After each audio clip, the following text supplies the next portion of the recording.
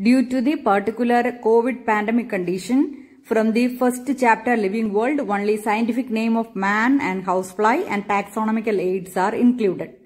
Let us look the scientific classification of man. Man belongs to phylum Chordata, subphylum Vertebrata, class Mammalia, order Primata, family Hominidae, genus Homo and species Sapiens, and the scientific name is Homo sapiens. Write the scientific name of human being. The answer is Homo sapiens. While writing the scientific name, you should follow the universal rules of nomenclature. The first letter of genus should be capital and the first letter of species should be small. Write the scientific name of housefly. The answer is Musca domestica. Name the different taxonomical aids. The answer is herbarium, botanical gardens, museum, zoological parks and key are the major taxonomical aids.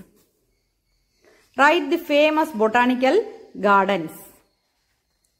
Famous botanical gardens are at Kew in England, Indian Botanical Garden Howrah and at National Botanical Research Institute Lucknow.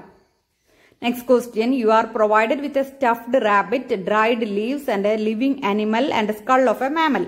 As a biology student, which taxonomic aid will you choose to store them? The answer is stuffed rabbit in museum, dried leaves herbarium, living animal zoological park and skull of mammal is stored in museum. Find the odd one out and give reason. Herbarium, botanical gardens, aquarium and museum are given in question. So the answer is aquarium, others all are taxonomical aids. Now write the terms for the following explanations. Name the taxonomical aid that is a storehouse of collected plant specimens that are pressed and preserved on sheets. The answer is herbarium. The actual account of habitat and distribution of plants in a given area is flora. Providing information for identification of names of species found in an area is the manual. That is a taxonomical aid.